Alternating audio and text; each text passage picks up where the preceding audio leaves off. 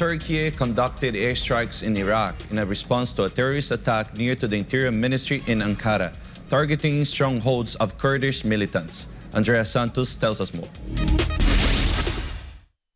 Turkey launched airstrikes in Iraq on Monday in response to a terrorist attack near its interior ministry in Ankara. Turkish warplanes destroyed 20 targets used by terrorists in northern Iraq, targeting suspected strongholds of the Kurdistan Workers' Party or PKK. Turkey's goal is to stop the PKK and other terrorist groups, prevent attacks from northern Iraq, and protect its borders.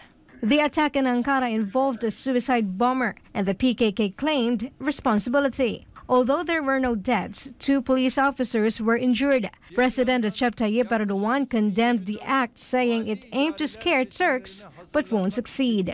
The PKK has been fighting for independence in southeast Turkey and parts of Iraq and Syria since the 1980s.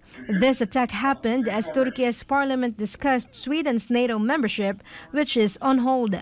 Ankara wants Sweden to fight Islamophobia and hand over PKK-linked suspects. Sweden's Foreign Minister Tobias Billström condemned the attack and promised to support Turkey in fighting terrorism. Reporting, this is Andrea Santos, SMNI News.